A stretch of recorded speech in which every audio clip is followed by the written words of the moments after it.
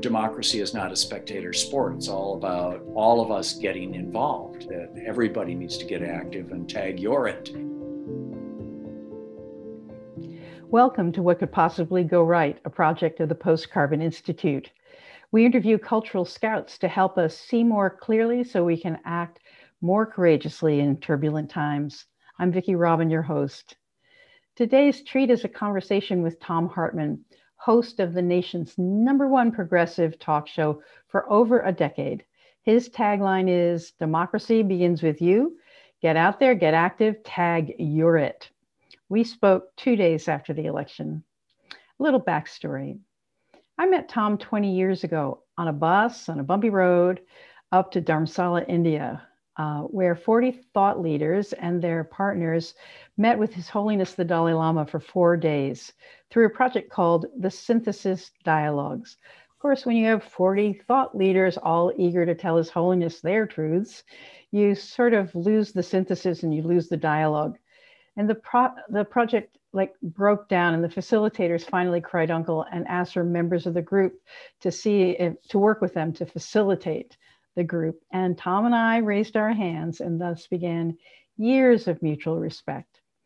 Talker magazine ranks Thom as the #1 progressive talk show host in America, with a cumulative audience of 7 million, excluding the TV audience. For 9 years, he also hosted an evening TV program that was first carried by Free Speech TV and later picked up by RTV out of Washington, D.C., and he separated from RT in 2017. He's also a 4-time Project Censored-award winner, a New York Times bestselling author of 24 books in print. He invented the Hunters and a Farmer's World reframe for ADHD and wrote 5 books on the subject. So here's Thom. Well, welcome, Thom, to What Could Possibly Go Right, where we ask cultural scouts to put on their headlamps and shine a light on the mucky, messy near future so that people of goodwill can see more clearly and have more courage to act. And you have brilliantly unpacked the historical legacies we struggle with today politically, how we got here, and what remedies we can apply to liberate us from the strangleholds on democracy. And we're passing through what seems to me to be a stress test on American democracy. And as of this moment, the jury is out on the results of the election. We're talking on Friday, November 6th. And just whatever kind of mess we're going to go through in the next 70 days or so. So the question we pose to every guest is, what could possibly go right? And by this, I'm asking you to look out over this vast battlefield of the election and show us the lay of the land. What opportunities for a more perfect union, a sane, healthy, wise union have arisen? What are you paying attention to? What surprises have come? Where do the good people who listen to you and who listen to me step next in the battlefield, according to Thom? What could possibly go right? Well, I think that we could, probably the biggest thing that could go right out of this election is a widespread understanding among the American electorate and a repudiation of the electoral strategies the Republican Party has been pursuing since the Reagan Revolution. Back in 1976 and 1978, there were a pair of Supreme Court decisions, Buckley versus Vallejo and First National Bank versus Bellotti. The first said, for the first time in the history of the United States, that if a wealthy person wants to own a politician to the point that they are literally the only patron of that politician, they give them money, they give them, free trips, they do whatever they want, and that politician in turn does nothing but pass legislation of interest to that patron. That used to be called bribery or corruption. The Supreme Court in 1976 said, no, that's called free speech. That rich person's money is actually a form of speech. And by buying a politician, or even multiple politicians, that's simply the exercise of free speech, and the government cannot infringe on that. And in doing so, in 76, they struck down dozens of laws that had been passed in 74, 75, and early 76, the good government laws that followed the Nixon bribery scandals and all the problems with Nixon. So And then in 78, 2 years later, they extended that same logic to corporations in First National Bank versus Bellotti and said corporations are persons, and so they have First Amendment rights too, to buy politicians. The result of that was an absolute flood of unregulated money that poured into the Republican Party and got Ronald Reagan elected in 1980. The Democratic Party at that point in time didn't pursue this because they were the party of the labor unions, and the labor unions were basically not affected, frankly, by the Buckley or Bellotti decisions. But once Reagan came into office, he so effectively gutted the country of labor unions that we went from being 1/3 of workers in America, roughly unionized in 1980, to about 12% by the end of the Reagan-Bush era, 12 years later, and it's 6% right now in the private sector. So as a result of that, in '92, Bill Clinton wanted to run for president, and it was like, where are we going to get our money from? The labor unions are gutted. They can no longer pay us.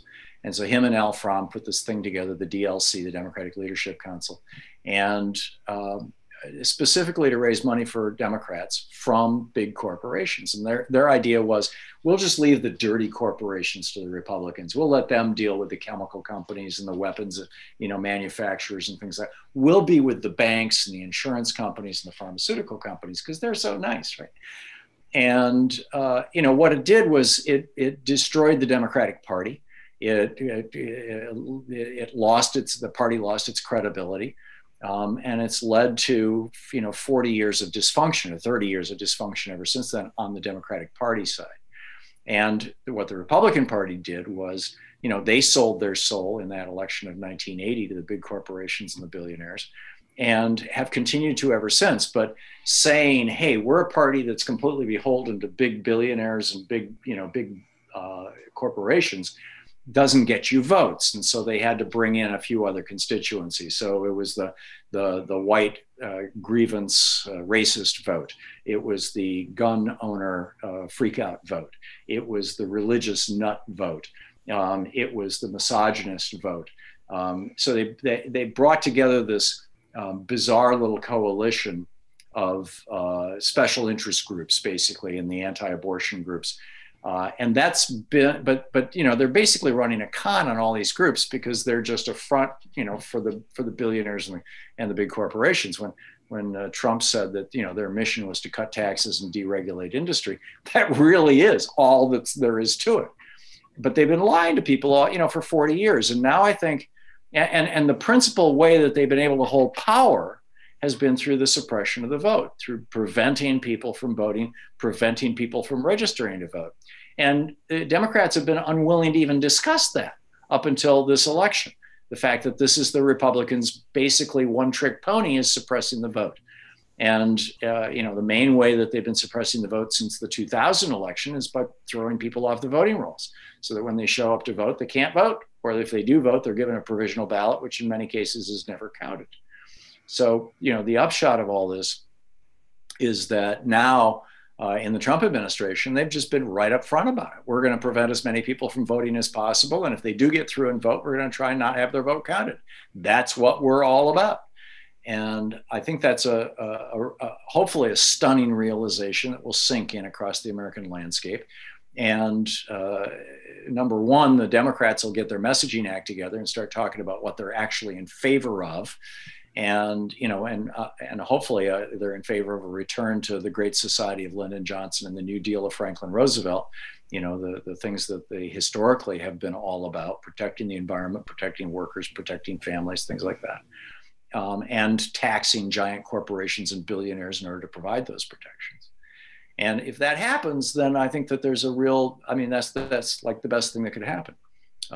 Whether that's going to happen or not, it's going to depend on some competent leadership in the Democratic Party, and it's going to depend on some of the corporate Democrats, the Bill Clinton class of Democrats, which is a little over half the party right now, to be willing to tolerate the progressives. We had this bizarre and unnerving situation a few days ago where one of the members of the We Take Money from Corporations caucus within the Democratic Party, Ms. Spanberger, on a conference call just said, we lost this election because of the word socialism, which is complete nonsense.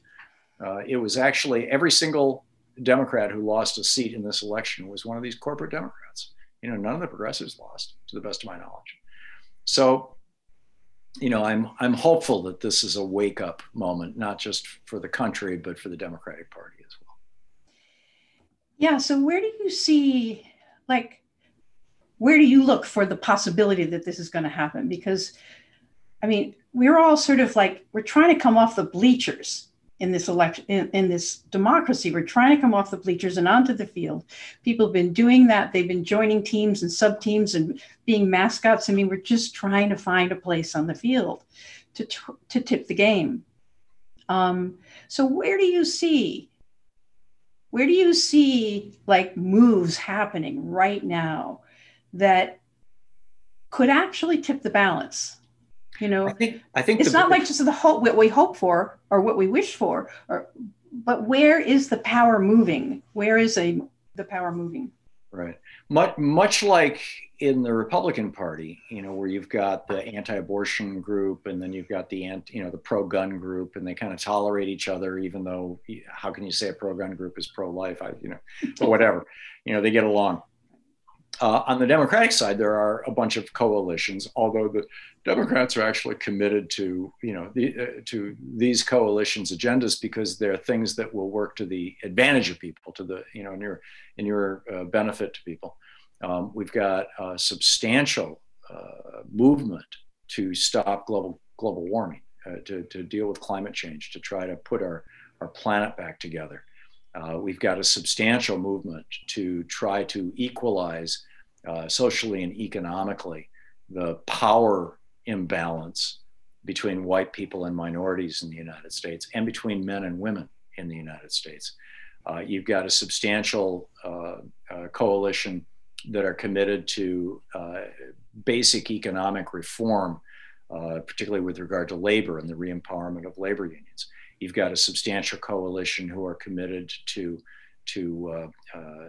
public forms, things like public banking, public utilities. In other words, strengthening those parts of the commons that are the so-called natural monopolies, power, water, sewage, fire, police. The things that government really should be doing. And with regard to power and water, and now I'd say actually internet as well, that these are things that should be considered the commons and should be run by government for the benefit of people. And, I don't want the government making my blue jeans, but I'm very upset about the fact that there's only one internet service provider that I can buy from, and I have to go with whatever price they say, and they're not operating in my best interest, and they're spying on everything I do and selling that information. So, I can get my internet from the government like the city of Chattanooga did. And it's better, it's cheaper, it's faster, it's more reliable, and your privacy is assured. So, those coalitions all exist within the Democratic Party, and each one of them is complementary to the others because there's a common idea among them all, which is the general welfare of the people of the United States, the common good. And so what I'm seeing is that in each one of those tranches, each one of those slices of the electorate, those movements are getting stronger and more active and more empowered, and the women's rights movement and as well, and the Black Lives Matter movement, and there's a Hispanic movement that's growing within the Democratic Party, et cetera. That all of these things need to be happening at the same time, and the Democratic Party should be more acting like the conductor of the orchestra rather than the leader of the parade, as it were. Yeah, exactly. And, we're at the moment when it's probably soon will be President-elect Biden. And a lot of people have, I know this is very political, but a lot of people have held their noses to sort of get Biden over the finish line so that we have somebody we can work with to enact the common good agenda, if you will, that all these tranches represent. And yet, as you said with that call, on the left, very often they say there's not message discipline, there's not discipline. You know, this like becomes the circular firing squad when we get upset Yeah. for some reason. And so where do you see some opportunities for transcending that? Is the opportunity going to come because Biden picks the right cabinet, or, you know, is it going to come because the standard bearer actually forms the proper conversation? Is it going to come because these movements realize we can't depend on anybody to do it for us? We're going to have to, where's that breakthrough at this like potent moment when we haven't circled up to fire each other? It's happening in two areas. One is the social area, society at large. That's, you know, all of these movements have emerged largely out of that, as opposed to some of the, well, we don't even need to compare it to Republicans and their movements. But the second is the political dimension of it. I think there's a general misapprehension of the role of a politician, even among some politicians. Basically, what a good politician does is they, more often than not, is they're surveying that social landscape and saying, where's there a parade? And when a parade gets large enough and big enough and has enough momentum, then they go down and jump in front of it and hoist the flag and say, this is my parade. These parades, these tranches, these factions within the Democratic Party that I mentioned are, as they get stronger and larger and louder and more effective, are drawing more and more political support. And that's just kind of an iron law of politics, that where the people go, the politicians will follow. And I recognize the importance and the value of political talent. There are some people who are, Barack Obama, for example, is a brilliant politician, a brilliant orator, a brilliant articulate spokesperson for all the issues that we deal with. Joe Biden is much less articulate, and I guess, not just because of his stuttering, but, more generally. He's not that brilliant a politician, but at the same time that I recognize the importance of that skill set, I'm also not that big a fan of the great man history or great man theory of history, that, history happens when extraordinary people step to the fore.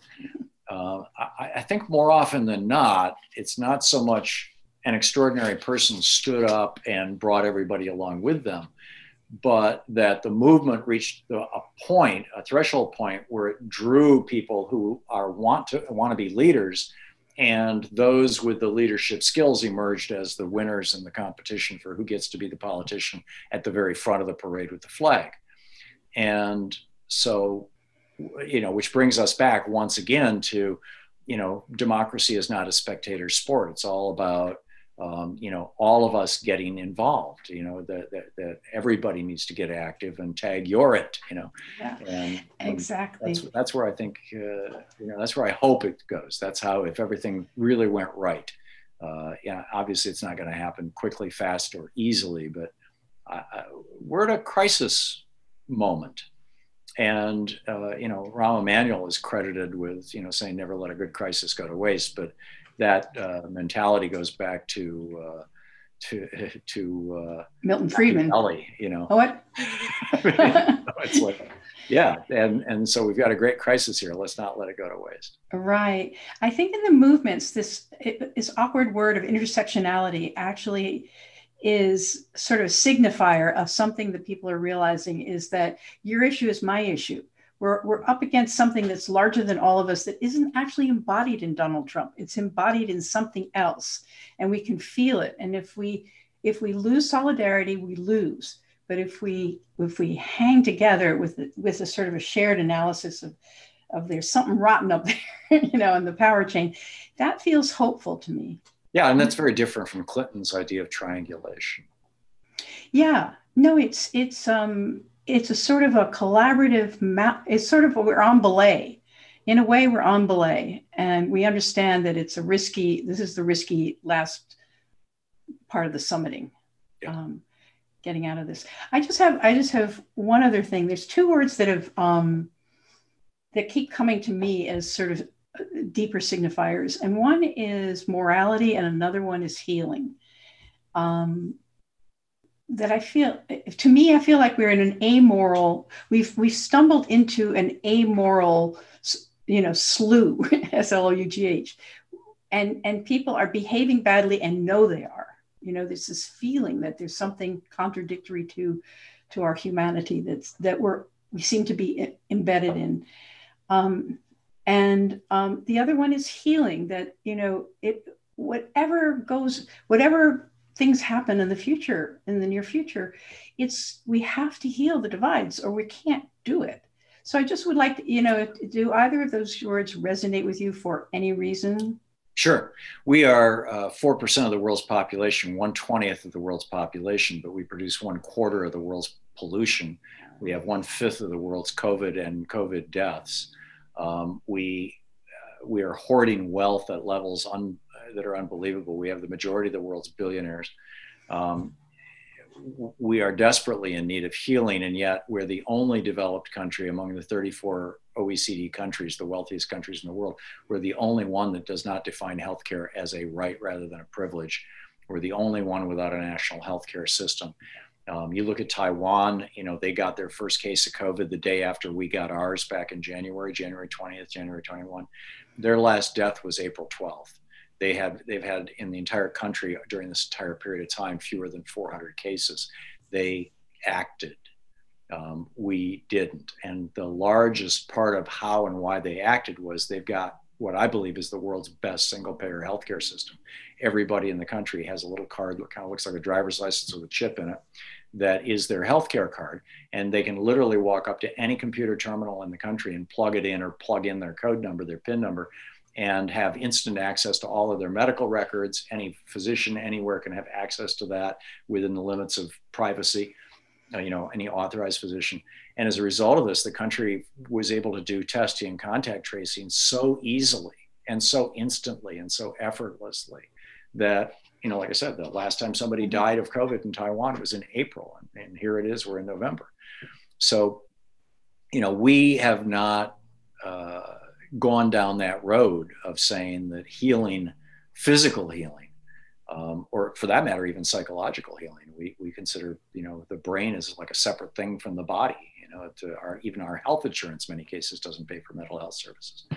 So, we have not put that front and center, and the result is that we have, in the developed world, the highest level of infant mortality, the highest level of childhood poverty, the highest level of childhood hunger, the highest in the developed world, the highest level of rickets. It's just nuts what we have, how bad things are in the United States as a result of this cabal, basically, of right-wing billionaires who have been controlling our political system since the 1980s, who came along with the Reagan Revolution. And, from the Koch brothers to the Adelsons to we're starting to learn their names, the Mercers and whatnot. And they're all subscribing to this libertarian Ayn Rand ideology. Ayn Rand famously said that subscribing to Jesus's teachings is evil. It's like, this is where these people are at. And our Supreme Court gave them the power back in the 70s. And until we figure out a way to take that power away from them, we're going to have an ongoing struggle in this country. Yeah.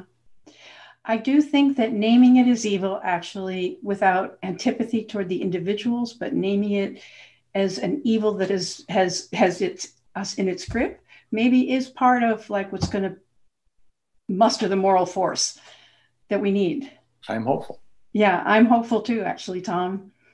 So thank you so, so much. I really appreciate you taking the time. My pleasure, Vicki. Hey, thanks for listening. Don't forget to subscribe and leave us a 5-star review, which will help this hopeful message get out to more people. And check out the Post-Carbon Institute website for show notes and for more guest information. Thanks to all our donors for their support. Thanks also to Cher Miller, Amy Boeringrud, and Clara Winter at Post-Carbon Institute, plus production assistant Michelle Wigg from frugalityandfreedom.com.